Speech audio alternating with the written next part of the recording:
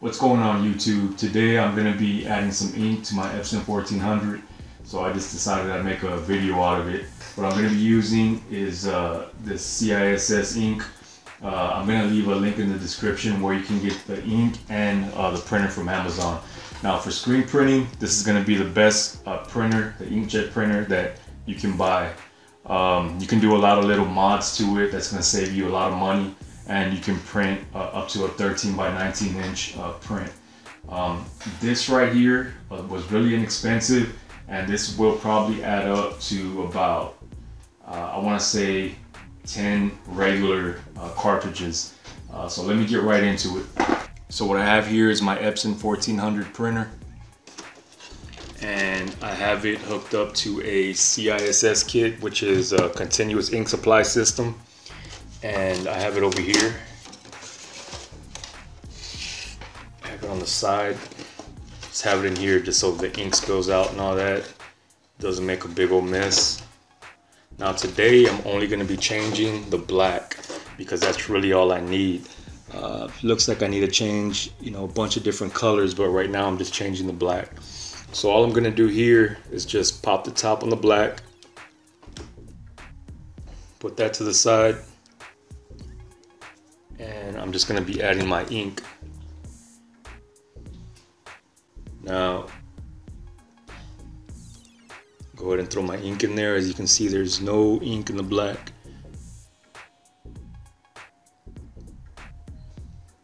So I'm just throwing it in there.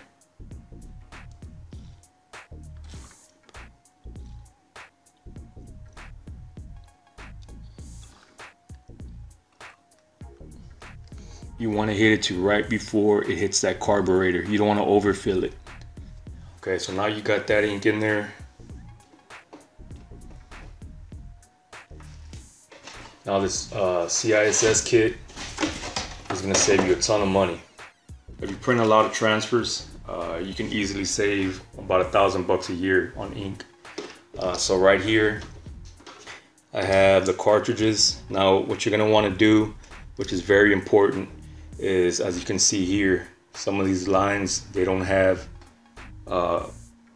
ink running through them. So the black ink is empty. So what I'm gonna do, I'm gonna pop this little top right here, take that off, and I'm gonna bleed some ink into it.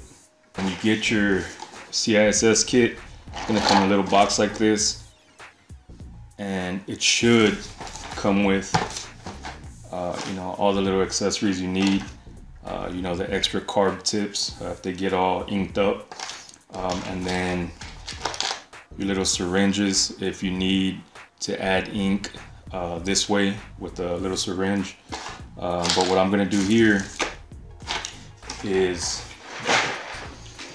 with the syringe without the tip on it, I'm gonna put it into this little slot right here, and I'm gonna pull the ink from the tank through the lines into the actual cartridge itself. So you know it's pulled through when you start getting ink into your syringe.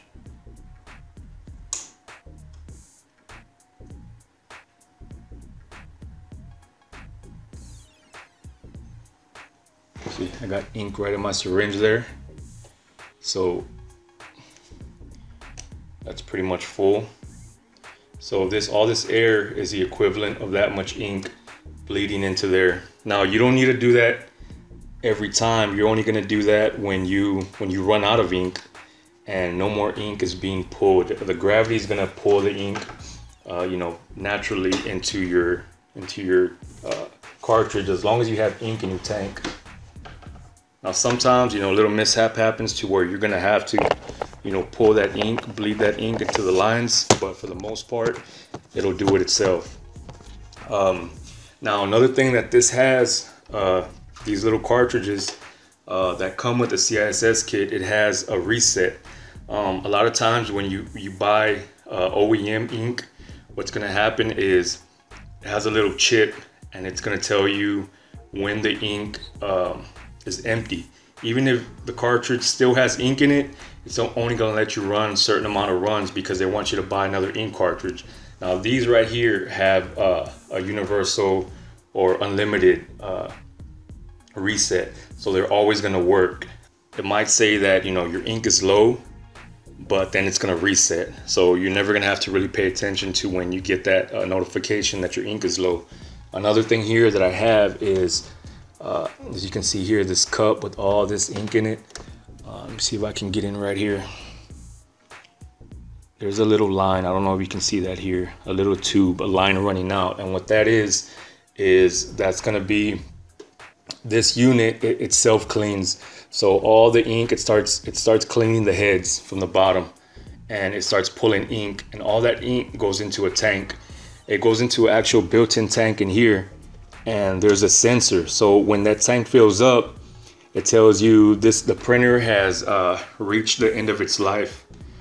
So what it's gonna want you to do is take it to a technician, a certified EPSON technician, to get it reset. And all they do is empty out the tank and charge you about 80 to 100 bucks, and then, you know, you're good to go again. They might have to reset the chip also, but I kind of got around that just to opening the side here. I don't know if I can get that well. So it's missing the plate on the side, and I just took the tank off and I just ran the line to this little cup here, and every time that it cleans, it just dumps out right into that cup. So I don't have that issue anymore.